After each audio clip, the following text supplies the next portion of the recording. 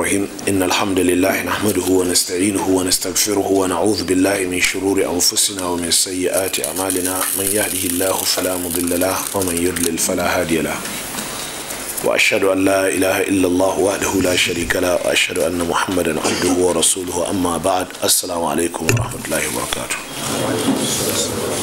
masu kallonmu da sauraronmu na kusa da na nesa, kuna kallonmu da sauraronmu ne daga makarantar mai suna Darul Hadisi Salafiya da ke nan namba 4 Madarkaci Road Gaskiya Layout, Zaria, jihar Kaduna a Najeriya. Yanzu da muke magana safiya ce ta ranar Asabar a ranar Lahadi. Ranar Lahadi ce 11 ga watan Rabi'in al-Awwal, hijira na da shekara 1435 daidai da 12 ga watan Januwari shekara ta 2014. Ni mai magana sunana Abu Abdulrahman Muhammad Awal Adam Albaniy Zaria. Na tsayu ne yanzu don dan yi mana shimfiɗa a takaice wadda take ɗauke da marhabanta wasu 'yan uwanmu da suka ainihin ziyarce mu daga garin Gombe da ke cikin jihar Gombe a nan Najeriya ta arewa maso gabas. Hakika muna murna da duk wanda zai ziyarce mu, musamman daga cikin ainihin masoya, don su zo su yi mana addu'o'i da fatan alkhairi, su ba mu shawarwari, sannan kuma su ji su ga kuma tsare-tsaren da muka yi na da'awa da kuma hanyoyin da su kansu za su iya amfanuwa da waɗannan. Amma kamar kullum bari in yi amfani da kamar minti 5 yi wata mukaddima wadda take bayyana manufar mu su Albani, waɗanda muke cewa kanmu ko kuma ake ce mana 'yan salafiya. Da farko mu dai ba kungiya ba ne mu da kanmu, kuma ba a ƙarƙashin wata kungiya muke ba, kuma mu ba mu ne wa wasu kungiya ne a cikin gida ko a waje aiki ba, kuma ba mu ne wa wata gwamnati aiki ne a cikin gida ko a waje ba. A muna aiki ne na da'awa, wanda wannan da'awa ita ce abar da muka fahimta mafi girman aiki a cikin addinin musulunci. To menene manufofinmu waɗanda kullum za a so a ji cewa suwaye mu ko menene manufofinmu? Manufarmu ita ce a yi ƙoƙarin dawo da al'ummar musulmi zuwa ga karatun alƙur'ani da sunna da kuma kyakkyawar fahimtarsu a bisa fahimtar da malaman farko su ne annabi da sahabbai suka ainihin tsayo a kai. Wannan shi ake nufi da salaf, wannan shi ake nufi da tafarkin salaf. So da duk sanda ka ji ana cewa salaf ko salafiya, ba kungiya ba ce, a'a, ana nufin mutane masu manufar a dawo da addini irin na da. In aka ce da, ba ana nufin zamanin Sardauna ba. In aka ce da, ba ana nufin zamanin Dan Hodiyo ba. In aka ce da, ba ana nufin zamanin su Imam Maliki ba.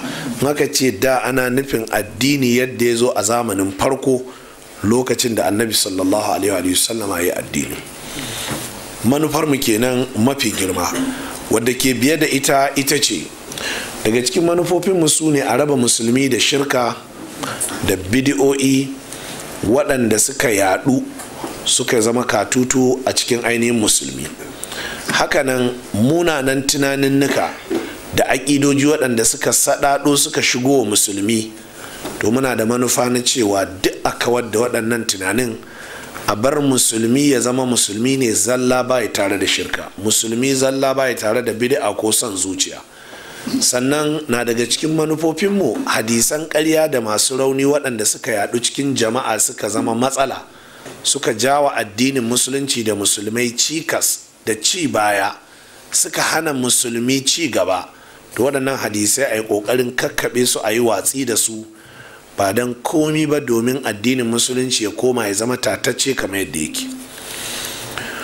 Manufar mu gaba ta uku ita ce ƙoƙarin tarbiyyar musulmi akan addininsu na gaskiya na musulunci da kuma kiransu su yi aiki da musulunci ɗin kamar yadda annabi da sahabbai suka yi, da kuma cewa musulunci daraja ce, ɗaukaka ce, don haka su rinka ƙoƙarin manna kansu da musulunci, kuma su rinka bayyana ko ina cewa su musulmi ne, su daina kyamar dangantuwa zuwa ga ainihin musulunci, wanda haka ne kawai zai sa su samu yarda Allah kuma su samu ɗaukaka duniya da lahira.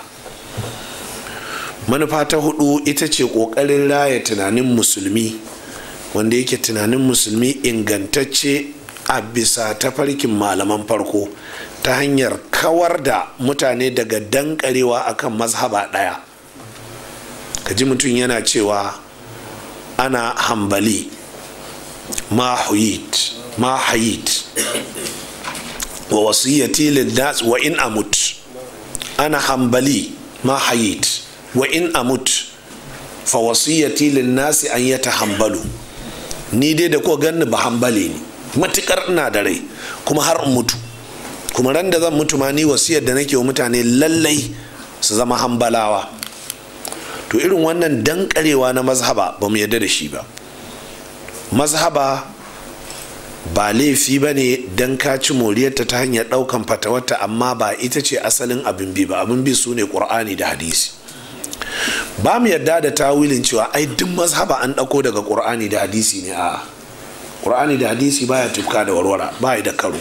Don Allah yana cewa law kana min indi ghairi llahi lawajadu fihi ikhtilafan kathira. Ƙur'ani da ba daga Allah yake ba da an samu karo mai yawa. To ko tun daga Allah ne babu karo, to amma mazhabobi suna karo.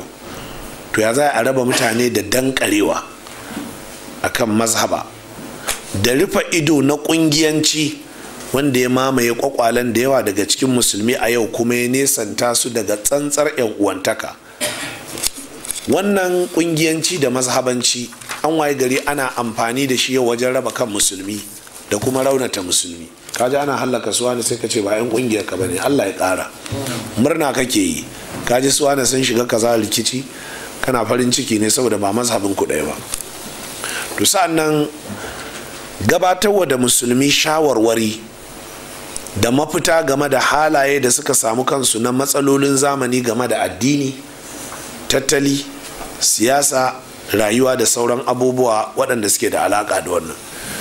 Jama'a waɗannan da kuka ji su ne manufofinmu.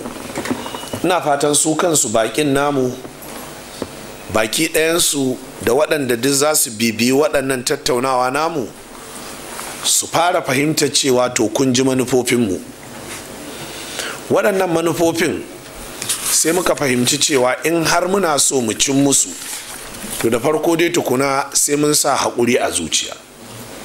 Na biyu sai mun yi aiki. Na uku sai mun yi aiki da tsari. Na hudu daga cikin tsari din sai mun yi aiki da hankali da lokaci. Wato muna lura yanzu shekaranmu nawa sanda muka fara da'awa, yanzu shekarunmu nawa. A lokacin da muke da'awa yaya muke, muna da mata muna da 'ya'ya, a yanzu yaya muke, sai mun rinka yi muna wannan. Kar mu sa sharholiya a gabanmu. Sakamakon wannan sai muka tsaya muka tsara al'amura. Na daga cikin tsari su ne abubuwan da zan faɗi wajen tabbatar da manufofin can an cin musu. Sai muka fitar da gaɓoɓi 5. Gaɓar farko daga cikin gaɓoɓin da za mu yi amfani da su don cimma manufofin, gaɓa ta ilimi. Gaɓa ta biyu, gaɓa ta lafiya. Gaɓa ta uku, kafafen yada labarai da bayanai. Gaɓa ta hudu, abin da ya shafi harkokin kasuwanci. Gaba ta 5, cibiyoyi na wayar da kai da sana'o'i. In na ce makarantu, in na ce fagen ilimi, ina nufin makarantu. Cimma waɗancan manufofin ba zai yiwu ba sai an samu makarantu an kafa su. Don haka a zuwa yanzu mun kafa makarantar nursery da primary da makarantu na secondary. Abinda ya sa na ce makarantu na secondary, makarantu na secondary na boko waɗanda suke ɗauke da karatuttuka na addini daidai wa daida, da makarantu zalla waɗanda suke na arabiya ne kamar haya islam da zallan makarantu na hadda. To sa'an nan sai kuma abin da zai biyo baya na jami'a da kuma wasu cibiyoyi da ake kira institution domin koyar da wasu kwasa-kwasai na musamman. A yanzu haka muna da filaye na gina jami'a da ɓangarorinta da abubuwan da suke biyo baya, wanda kuma har mun kewaye da dama daga cikinsu. Mun samu plan, mun samu ainihin izini daga hukumar ba da izini ta jiha dangane da gine-gine da makamantansu, wato wadda ake kira kasubda. sai kuma ɓangaren harkar lafiya, mun fahimci cewa waɗannan manufofin ba za mu cin musu ba sai mun samar da asibiti, sai mun samar da pharmacy, sai mun samar da laboratories wurin gwaje-gwaje na harkokin lafiya da makamantansu. To sa'an nan sai fage na media, fage na abin da ya shafi yada labarai da kuma makamantansu da isar da saƙonni. Wannan mun fahimci cewa dole sai an kafa gidan rediyo, dole sai an kafa wurin buga jarida, sai an samar da wasu fagage na intanet, sannan sai an samar da tashar talbijin. To muka ce gidan rediyo muna nufin gidan rediyo da dukkanin shakalan shi da yau ake da shi a duniya, FM da AM da SW da kuma gidajen rediyo waɗanda suke aiki akan stream na intanet, wato akan layukan intanet, waɗanda su gidajen rediyoyi ne amma suna nan a intanet. Sai kuma gidajen talabijin su ma haka, sai kuma jaridu su ma haka, sai kuma buga littattafai waɗanda za su yada manufofin, buga sidina da kasusuwa. To sa'annan sai kuma ɓangaren abin da ya shafi cibiya ta wayar da kai. Lallai ne dole ne a samu manyan ɗakunan tarurruka waɗanda za a rinka tara jama'ar gari ana faɗakar da su, ana musu laccoci akan matsalolin addini, matsalolin siyasa, matsalolin rayuwa, matsalolin tattali. Sannan sai wata magana mai matukar muhimmanci, ita ce dangane da sha'anin kuɗi. Mun fahimci cewa waɗannan abubuwan ba za su yiwu ba sai da kuɗi, kuma ba zai yiwu kuɗi na neman taimako da lancin da rubuta takaddu a zuwa gwamnatoci da masana'antu da 'yan kasuwa da sauransu ba. Mu sai mu ga ba zai yiwu haka ba. Na haka matakin farko ya kamata wannan tambayar a yi ta, to kuma ko ba a yi ta ba ni bari in rinka samun dama ina amsa ta. Wace hanya za a bi wajen samar da waɗannan gine-ginen? Kamar yadda na ce, wannan tsarin ba tsari ne na bana ba, ba na shekaran jiya ba, tsari ne na akalla yau shekara 24 da ta gabata. Na haka da na risko wannan abin sai na ga cewa dole sai mun samo kuɗi. Na haka sai na rage wa kaina lokaci na karantarwa da wa'azi a ƙarƙashin shawarar da Abdulrahman bin al-Jauzi ya bayar a cikin littafin shi Saidul Khatir. Don haka za a ga wannan sunan littafin ya bayyana a bakina a shekarun baya ne ta hujja da shi. Ina ta ƙoƙarin faɗakarwa ne game da salon da ni na ɗaukar kaina, shine ni da kaina in je in nemi kuɗi ba ta hanyar wa'azi ba, ba ta hanyar tsubbu ba, ba ta hanyar malanta ko kwangila addu'a ba. A'a, kamar yadda kowane jahili da ɗan boko da ɗan siyasa zai iya dirmukawa ya nemi kuɗi kuma ya same su, me yasa ni da nake da manufa ta addini ba zan iya tafiya in yi kasuwanci ko noma ko kiwon samu kuɗi ba? Don haka sai na ɗaukar wa kaina Asabar da Lahadi ita ce kawai ranar da zan dawo Zaria domin karantarwa. Sauran ranaku ina can neman kuɗi. A wannan lokaci ba inda ba a je an kai labari na ba, wurin su marigayi Malam Ja'far, wurin su Malam Abdul Wahab. A yanzu Albaniy ya daina karantarwa, kuɗi kawai yake nema. Ba inda ba a kai labari ba, wurin su Malam Sa'idu mai kwano, wurin ainihin su Malam Mansur, ko ina duk an je an kai labari. Ai kawai yanzu kuɗi yake nema. Duk wanda ya haɗu da ni ya iya min magana, nakan ba shi ansa. Mutum biyu ne kawai suka taɓa min magana, Malam Sa'idu mai kwano da Malam ainihin Abdulwahab na Kano. Abin da nake nuna musu da farko tukuna, shin akwai wani dalili da ya hana a nemi kuɗi? Sai su ce a, tun da babu wani dalili na ƙur'ani ko sunna da ya hana a nemi kuɗi, to shi kenan ku rabu da ni. To in muka rikito haka aka natsu, sai ce musu muna da manufa ne wadda muke so mu zartar da ita, shine muna son ne mu kafa da'awar salafiya ta karfi. Muna son mu gina masallatai, makarantu, asibitoci, wuraren rediyo, jaridu da sauransu. Ba mu yadda kowa ya ba mu taimako ba, ba mu yadda mu nemi taimako wurin kowa ba, ba mu yadda wata ƙasar waje ko wata ƙungiya ko wata gwamnati ko wani ɗan siyasa ko ɗan boko ko mai kuɗi ya mana ba. Malam Sa'idu malam Abdulhab me kuke tunani? Ba dole kenan mu nema ba? In muka ce ba za a babu mu karɓa ba, ba za mu nema ba, ba za mu nema daga ƙasar waje ba za a kawo mana ba, kuma muka ce mu ba za mu nema ba, ina ganin mun haɗa mutanaqidat, mun haɗa wa kanmu tufka da warwara. To kuma muka ce za mu nema, ba zai yiwu kwana 7 muna neman kuɗi kuma kwana 7 muna da'awa ba. Shi yasa Ibn al-Jawzi yake cewa na ga masu kuɗi suna wulaƙanta malamai saboda zakka da suke yan musu. To ko dai su malaman su daina wa'azi, su daina karantarwa gaba ɗaya, su shagaltu da neman rayuwarsu, su rabu da jama'a, ko kuma malami ya raba lokacin shi, ya ainihin karanta wani lokaci ya tafi neman kuɗi. Ni sai na ga cewa shawarar farko akwai barna a cikinta, don malami ya daina da'awa barna ta faru. To shawara ta biyu kuma akwai maslaha cikinta, don haka filosofi da shawara da fatawar Abdulrahman ibn al-Jawzi, Allah ya gafarta mai, a cikin littafin Saidul Khatir tana daga cikin abubuwan da suka kai mu ga halin da muka samu kanmu na alheri a yanzu. Shi yasa zan samu wani bangare mai girma na waɗannan ayyuka namu, zan sa wa wannan bangare sunan al-Imam Ibn al-Jawzi, kuma mun raya ambatan Ibn al-Jawzi da yabo da kuma kimanta shi da mishi addu'a ta alheri.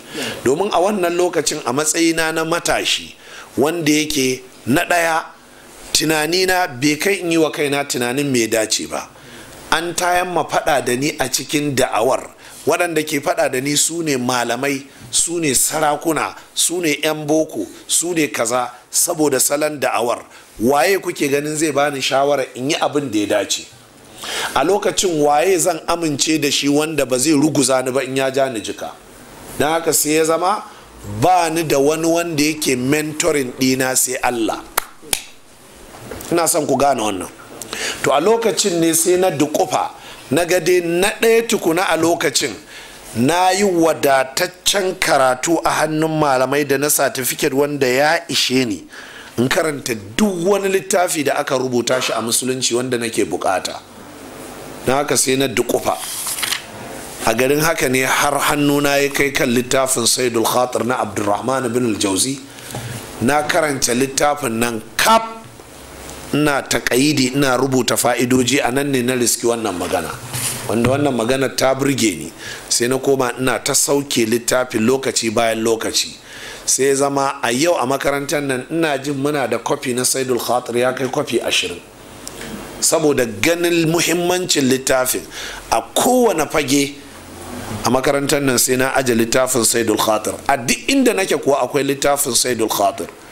Ko tafiya zan yi sai na aje shi, saboda shawarwari ne na addini da rayuwa zankama a ciki. Kuma kamar yadda na ce, ni yanzu tun da na yi wa waɗanda nake tsakanin su laifi daga cikin malamai da 'yan siyasa da sauransu, waye ne ma zai gina min makaranta, waye zai gina min masallaci, to wane ne zai bani shawara, sannan waye zan raɓe shi ba zai ruguza ni ba? Na haka sai zama ina tafiya ne ni kaɗai kawai da kiyayewar Ubangiji. A ƙarƙashin haka jama'a, sai ne wa kaina fatawar to bari in tafi neman kuɗi, amma ba don in zama mai kuɗi ba, ba don in tara kuɗi ba, domin kuɗin na samo su sai in zo in da'awar ta ginu, to na daina neman kuɗi kenan.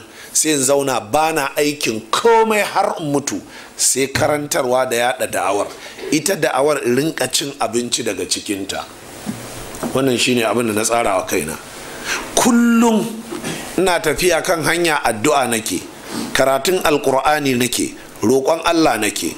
Wannan ustazu ya ganni saboda an yi musu wa'azi an ɓata sunana, ba ruwan shi da ni, ba zai mun magana ba, yana hararata saboda an ce mishi ni yanzu ɗan duniya ne, kuɗi nake nema. Haka nake yawo garuruka, na shiga gari kaza siyayya, na shiga wuri kaza, na shiga wuri kaza. Malamai suka yi ta raddi din ina jin su, sai ma na ga in daga kai in waiwayi raddin da suke yi, wannan ma ba daidai ba ne. Ɗalibai da na tara su na ce musu to shikenan ga manufar, da yawancin sai suka zabge suka gudu. Kana malami ka ce za ka tafi neman kuɗi? Amma fa an gaza fahimtar na ce za mu tafi neman kuɗi ne wanda za a gina da'awar don yanzu muna da'awar amma ba mu da aji ko kwaya ɗaya, ba mu da masallaci ko kwaya ɗaya, sannan duk inda muka je muka fara da'awar koran mu ake, wulakanta mu ake, haɗa mu ake da jami'an tsaro. To haka za mu ci gaba har mu gaji mu bari? Ashe dole mu tayan ma kanmu wani abu. Ashe da sai a tsaya a yi reasoning, wai kuɗi ya ce zai je nema don yana son kuɗi, ko kuwa kuɗi don ya rufa mana asiri. Wallahi jama'a, a cikin mutum 100 ban haɗu da mutum ɗaya wanda ya muna adalcin fahimta ba. Mutum 100 ban haɗu da mutum ɗaya wanda ya mun adalcin fahimta ba. Akwai malami, babban malami a Abuja da wallahi wa'azi ya rinka yi ko ina, duk wanda ya gan shi ya raɓe ni ma sai ƙoƙarin tsoratar da shi game da ni, cewa rabu da shi ɗan duniya ne. Ya zo gari kamar Abuja ya ce ba zai da'awa ba, ga mu ma mu kai karatun shi ba muna da'awa. Ni kuma a lokacin ka haɗu da ni sai in ce a karatu kake so mu haɗu da kai a Zaria ran Asabar ko Lahadi, iya abin da zan iya ke. Nan kuma fa harkar neman kuɗi nake ba harkar karatu ba. Jama'a kun ji yadda aka fara, don haka sai na fahimci to gaba ɗaya a cikin tsarin ko dole a samar da wata cibiya ta samun kuɗi. Na haka jama'a sai muka je muka yi rijista da hukumar rijista ta makarantu da kamfanoni, aka ba mu rijista akan duk waɗannan abubuwan. To daga ciki sai muka nuna za mu rinka kasuwanci. A jiya na nuna wasu dokta daga cikin irin maganganun da CAC ta mana rijista a kai, ku yi haƙuri na manta ne da na zo da su. Daga cikin rijistar da muke da ita a ƙarƙashin makarantar nan jama'a, akwai rijista ta yin duk abin da ya shafi kasuwanci kowane iri. Kaga dai yanzu ni a matsayina na Albani, wanda yake yanzu na goge game da harkar kasuwanci, na je na gano duniyar kasuwanci, amma na samo kuɗi gwargwadon abin da nake bukata na dawo, sai na hango wa 'yan bayana da za su biyo daga cikin 'ya'ya da ɗalibai da jikoki da tattaɓa kunne, za su buƙaci wasu abubuwa a nan gaba waɗanda ba za su yiwu ba, don haka gwamma a yi musu sutun yanzu. Na haka da na tashi neman rijista, na neman rijista na duk abin da baka tunani. Muna da registration, za mu iya kafa refinery mu sai rijiyoyin man fetur, muna haƙar man fetur, za mu iya ɗibo injinan man fetur, mu zama muna da aikin nemo namu na ainihin mining da sauran abubuwa namu ne aikin kaza. Za mu iya kafa kamfani irin na MTN ko Glo ko menene, duka za mu iya yi. Za mu iya kafa kamfani na ƙere-ƙeren motoci, ƙirar kwamfutoci da na'urori, duka sai na haɗa ne mana rijista duka, saboda ni na san koda yanzu ba ma bukata, amma gobe 'ya'yanmu za su bukata, to goben kuma ba a san yadda za ta kasance ba.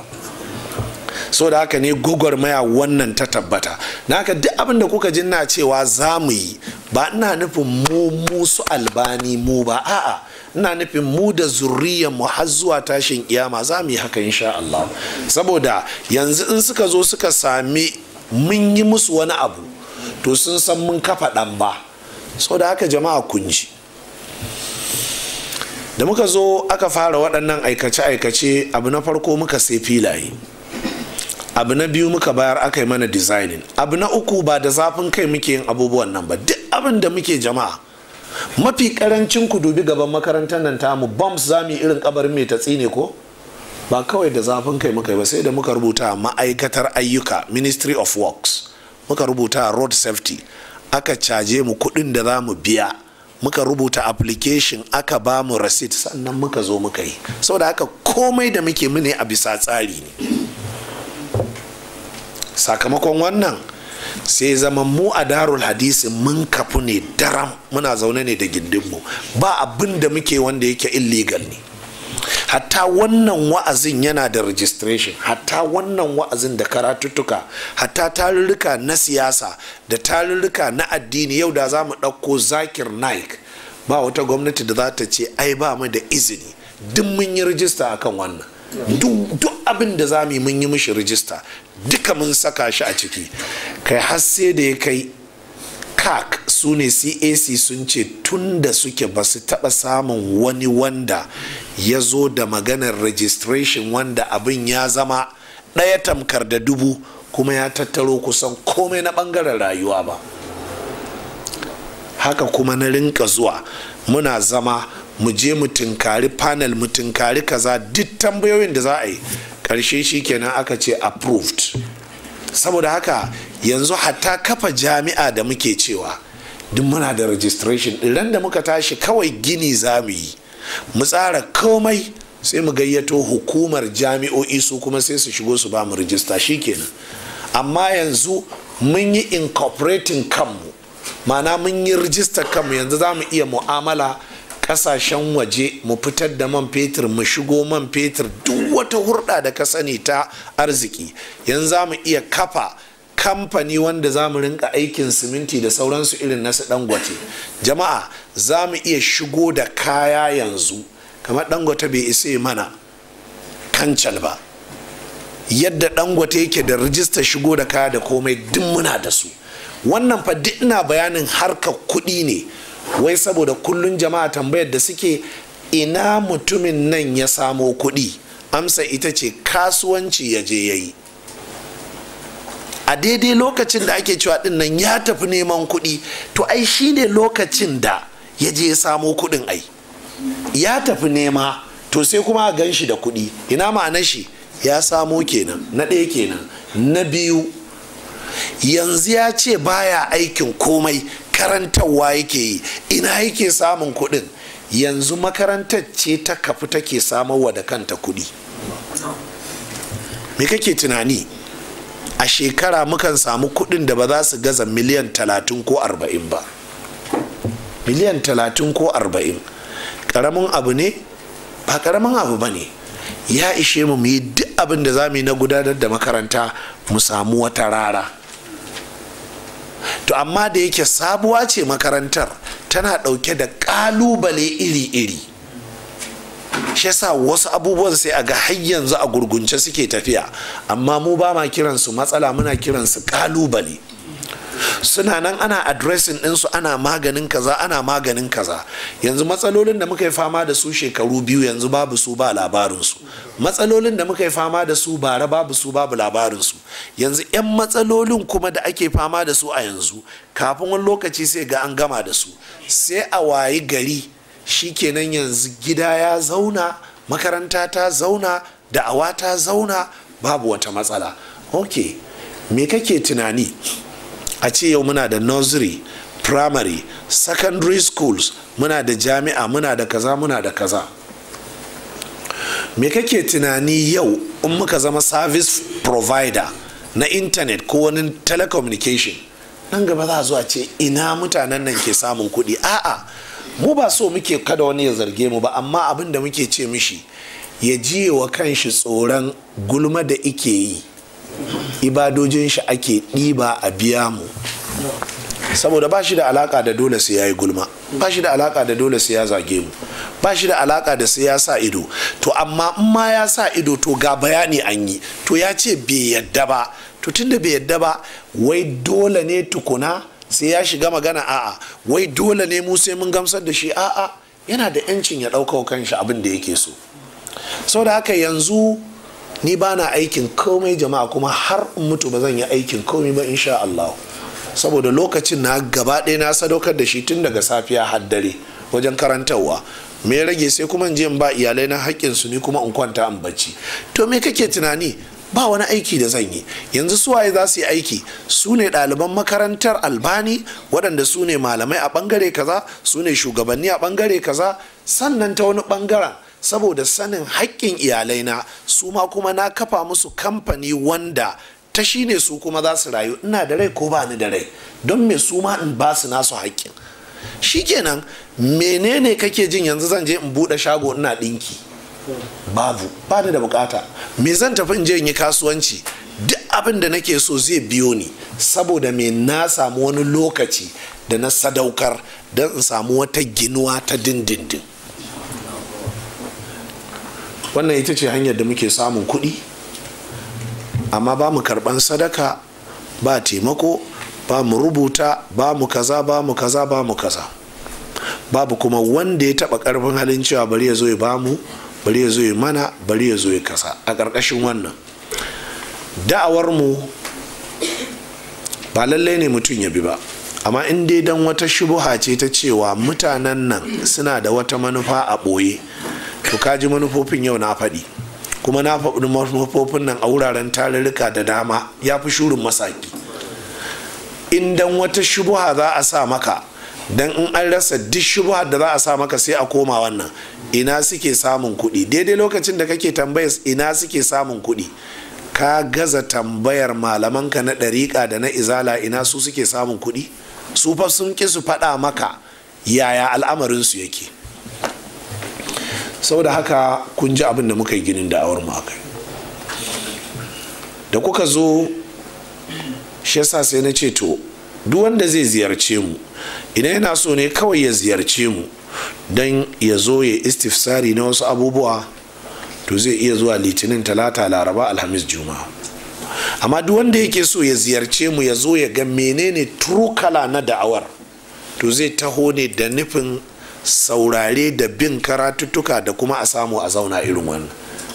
Shi yasa na bari mu kewaya duk inda muke karatuttuka bayan Allah nan su ji su gani, mu kewaya su ga duk inda muka fara assasa waɗannan mu'assasa na gine-gine da sauransu, su ji su gani, mu fassara musu abubuwan menene kaza.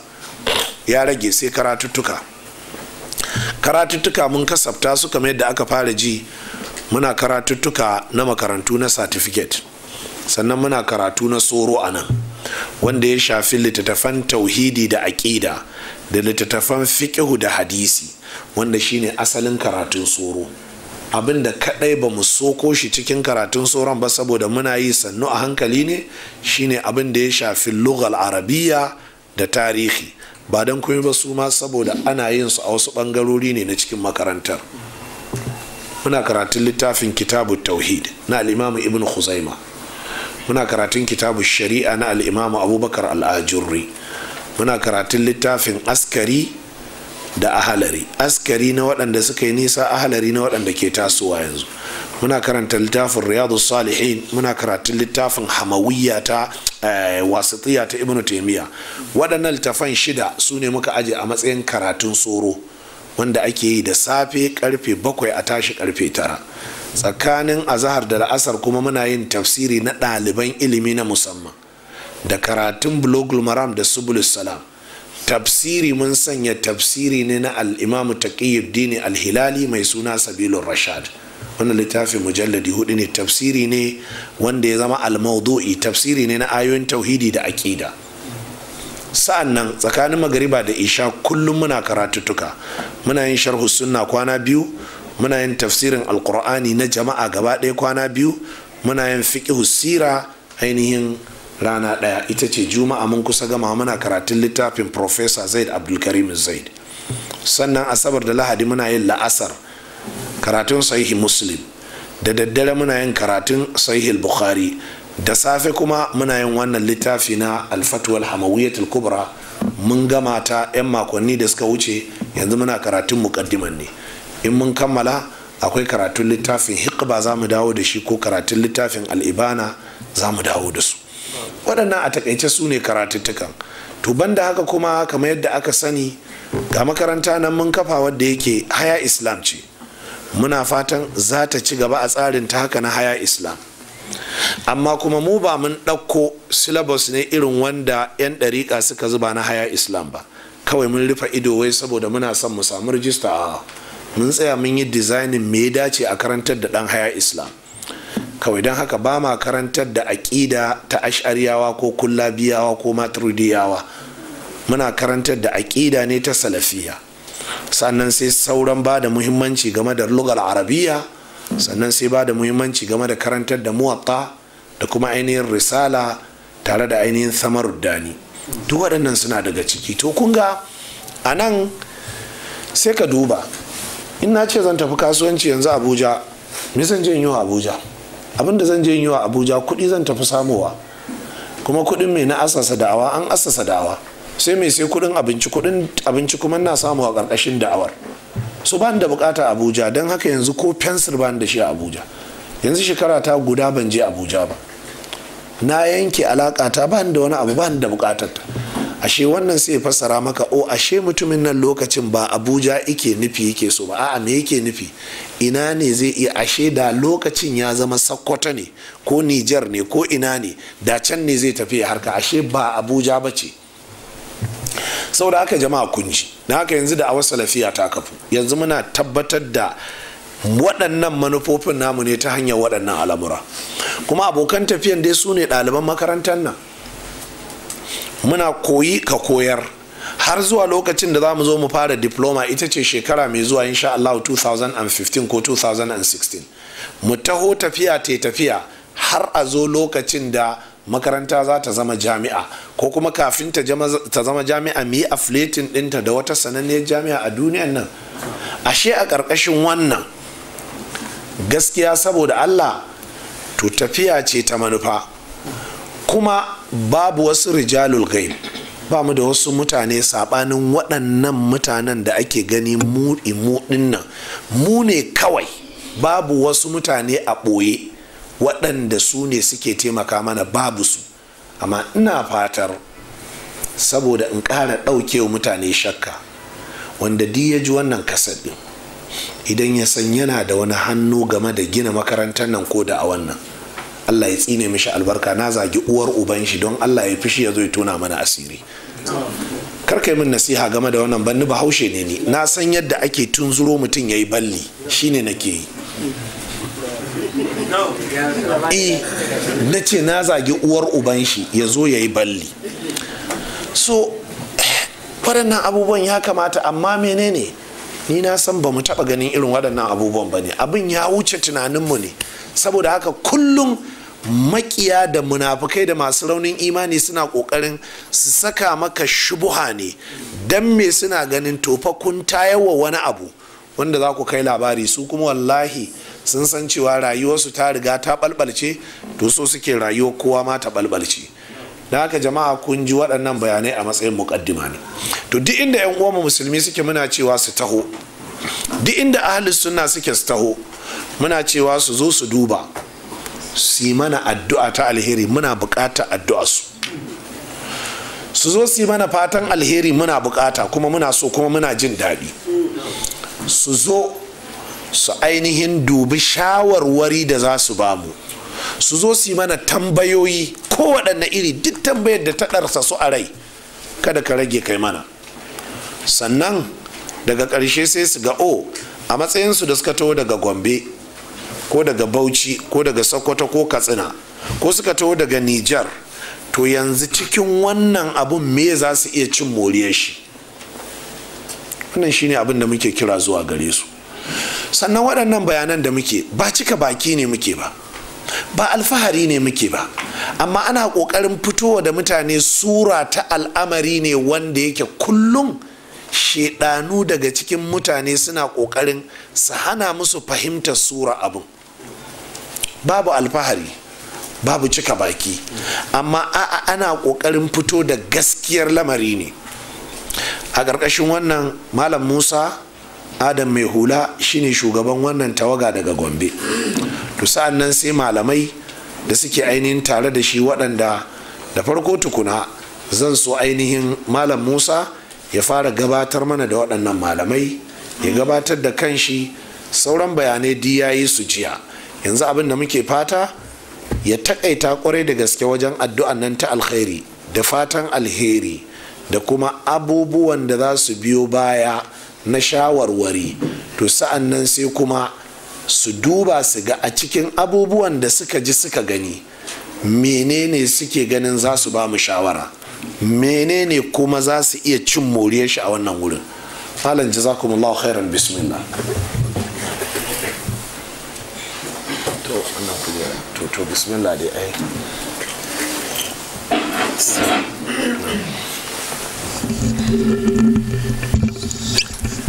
Bismillahir Rahmanir Rahim.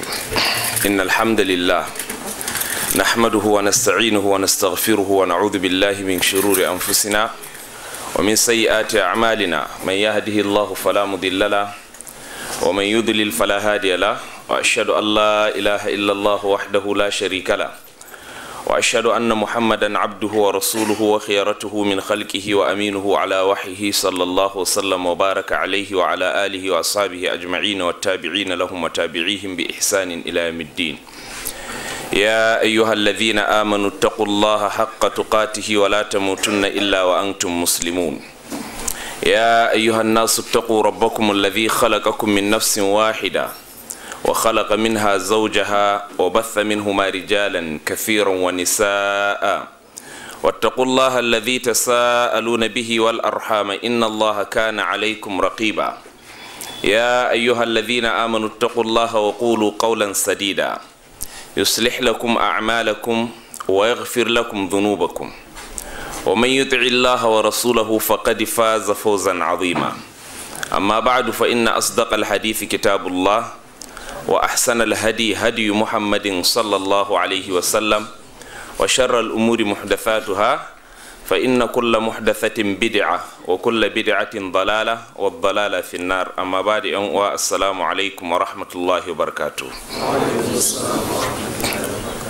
mune wa Allah godiya subhanahu wa ta'ala mai kowa mai komai wanda ya hada fusakunmu a yau ma, wanda ajiya ba kwakwalwata ta ha'ince ni ba na dan kaddamar ko in ce na gabatar da yan uwana a wannan guri, haka kuma a can markazu salafiya. Muna fatan wannan haduwa da muka yi a yau 11 ga watan Rabi'ul Awwal hijiran ma'aikin Allah sallallahu alaihi wa alihi wa sallama daga garin Makka zuwa birnin Madina na da shekara 1435. Mun kawo ziyara wa malam ne hafizahullah. Dalilin tasowar ziyara ta gadan-gadan wanda kullun zuciyarmu tana cike da mu kawo malam ziyara, amma mun kawo wannan ziyara ne da ziyarar da malam ya kawo mana ta ƙarshe a garin Gombe, wanda bai wuce a watanni baya kaɗan ba. Cikin abubuwan da muka tattauna da malam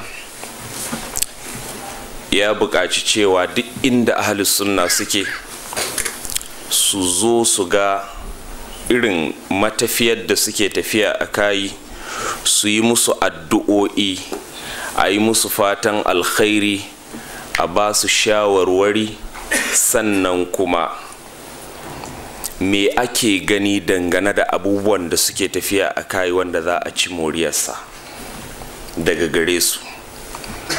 To alhamdulillah waɗannan bayanai da malam ya yi gaba ɗayansu na yau zan ce ba sau ɗaya na taɓa jinsu ba ni, kuma ina tsammani da yawa daga cikin waɗanda muka zo da su ba yau ne jinsu na farko ba. Fata na alkhairi mune wa malam tun ba yau ba, domin tun ina yaro zan ce ina wa malam fatan alkhairi, domin tun ina yaro Allah ya sanya min son shi kuma nake mishi addu'a, kuma nake fatan Allah ya ci gaba da haɗa mu har a gidan aljanna. Allah ya saka mishi da alkhairi, Allah ya ƙara haskaka rayuwar shi. Na daga cikin abin da zan faɗa, duk da ban sani ba zan ƙaddamar da su ne ko kuma idan na gama za a ba wa kowa. Ai dama abinda muke so da yanzu fa kaddamar da su da faɗin sunansu. To masha Allah. In ka tattauna kowanne zai samu faraga ta lokaci, mu ko muke ji. To akramakallah. Ba gaba mu nan har azhar har la'asar har magriba har asalatu. Allah ya bada lada. Alherin Allah ya kai maka. Dattijon arziki irin albarka. A tare da ni dai sunana na faɗa jiya kuma zan ƙara maimaitawa. Na faɗa ta jiha ku? Akaramakallah. Sunana Musa Adam mai hula. Mahaifina shine Malam Adam Edi mai hula. Shi sunan shi Adam, sunan mahaifin shi Adam. To wannan shine sunan sai bi ne, waɗansu ma ba sa cewa komai sai dai mai hulan kawai. To sunan shi sai bi ne, wannan shine sunana. Sannan kuma almajiri ne, titi iri masomin gardi. A tare da ni akwai a Sheikh Mustapha Gambo, wanda ɗaya ne daga cikin du'at, sannan kuma idan jama'a kila suna mutaba'ar kasusuwa na tafsirin Malam Aminu Ibrahim Daurawa daga garin Gombe, za su ga shine mai yawan karanta mishi tambayoyi idan an gama tafsirin alkur'ani mai girma. Ban sani ba ko jama'a sun gan shi. Yawwa, babarbare ne. Sai shuwal arab ko to sai sarkin fulani da ya naɗa kan shi, wanda sunan shi Dr. Babayo Kolo. Alhamdulillah, ma alimtu fihi illa khairan. Wato duk ina ga kaman bai ɗaukan ma hutu a gurin aiki sai Ramadan, ba don komai ba saboda ya zo yi hidima wa Malam Aminu Ibrahim Daurawa. Duk inda ake shiga na ƙauyuka da kaiwa da komowa bayan Malam Aminu ya zo garin Gombe, da Malam ake wannan tafiya. Allah ya saka mishi da alkhairi, sannan kuma likitan haƙori ne ƙwararre. To sai ɗan uwana Malam Adam Muhammad, wanda a can Gombe kamar yadda na faɗa jiya, a can muna ce mishi Malam Albaniy. Amma na roƙi alfarman abokanan tafiya da shi, muna barowa Kano, sai na ce to ya haƙuri ya sauka daga wannan suna. Idan mun zo nan muka tattara muka bawa Kano, baya ya koma sunan shi na Albaniy. To wannan ita ce tawagar da muke tafe da su. To na iya ci gaba da bayani. To masha Allah maɗaukakin sarki ya kiyaye. Ni dai kam jawabi na ƙare, sai dai ban sani ba cikin ɗaliban makarantar nan da malamai ko akwai wani wanda zai wata magana. Da wannan nake cewa subhanakallahumma wa bihamdika ashhadu an la ilaha illa anta astaghfiruka